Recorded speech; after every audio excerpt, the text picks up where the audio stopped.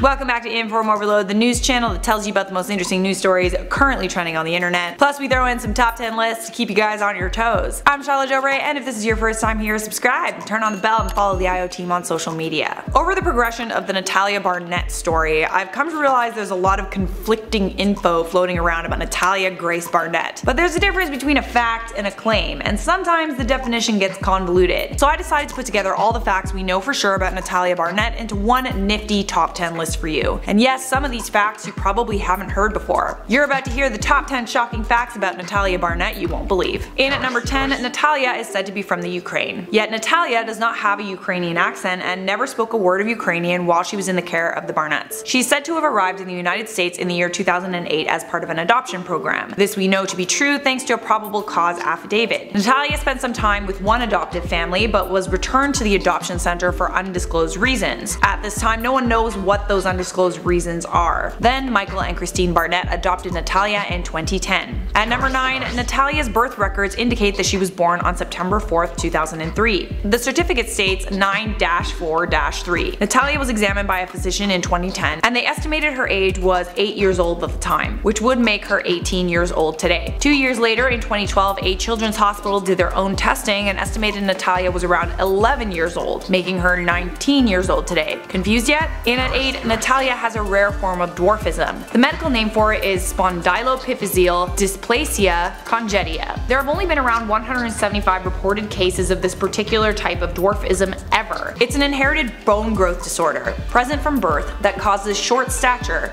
skeletal abnormalities, as well as problems with both vision and hearing. This is what's caused a lot of issues with determining Natalia's age. At number 7, Natalia's legal age is 30. Back in June of 2012, Michael and Kristine Barnett legally had Natalia's age changed from 8 years old to 22 years old. This wasn't something that could be done lightly. You can't just go to City Hall, sign some papers, and change your age. In order to do this, the Barnetts provided birth records to a judge indicating Natalia was born in 1989, which would mean she was 22 at the time and 30 years old today. I'm not sure where they got birth records that stated Natalia was 22 at the time. I noticed some comments on one of our videos that state birth records from Europe start with the birth year and then end with the day, so maybe that's where the confusion came in. I'm not sure. At number 6 on our list, Natalia has mental health issues. According to Michael Barnett, one of the reasons why they wanted to change her age was so she could be lawfully admitted into a psychiatric hospital to get the care she needed. According to claims made by Kristine Barnett, she was fearful for her life. Kristine claims that Natalia threatened to kill her and her family on more than one occasion.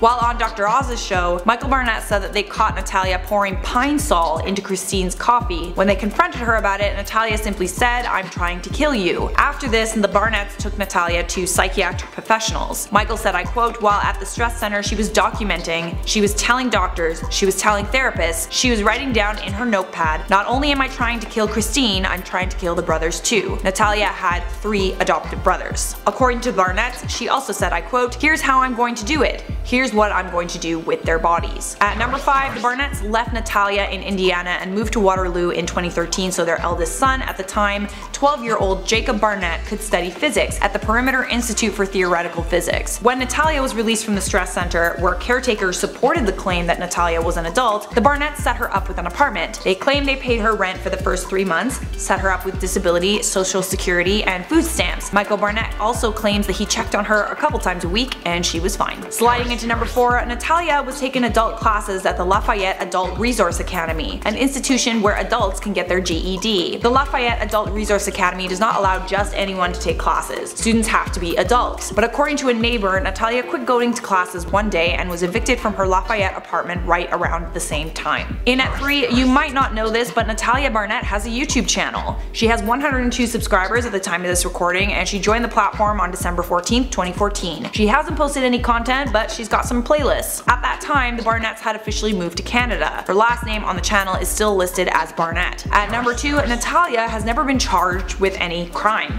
which is kind of interesting. Despite all of the claims made by the Barnetts that she was violent toward them and their children, she was never arrested for attempted murder, nor was she charged with anything. She was also never represented by a lawyer when the Barnetts legally changed her age to 30 years old. And at number 1 on our list, a new family in Indiana is trying to become Natalia's legal guardians. They filed for guardianship back in 2016, but in order to do that they needed to get a hold of her birth records. This family tried to change her legal age back to the original birth date, but Michael Barnett showed up to that guardianship hearing with several of Natalia's past healthcare professionals as well as documents supporting the claim that Natalia was an adult. A judge denied the guardianship and ruled Natalia was an adult for the second time. Bonus fact for you guys, I know I've probably listed about 100 facts in this video, but both Michael and Kristine Barnett are now divorced and have pleaded not guilty to 2 counts of neglect of a dependent. I hope this list has cleared up at least some of the confusion surrounding this case, and we will update you guys if any new info in the trial comes to light. For now, I'm going to respond to some comments from our last video about Natalia Barnett. Natalia Barnett's adoptive parents fear for their lives. Desi Lou said, legally changing a birth year is so incredibly hard to do. I don't see a judge doing that unless he had a good reason. Yeah, I mean, he was probably convinced by medical professionals that he should do it. Paola Lopez said, so many YouTubers were incredibly irresponsible with the story and took part in the social persecution of a child. I'm glad you provided an update to the story that challenged the falsehoods in your initial assertions. It is the responsible thing to do.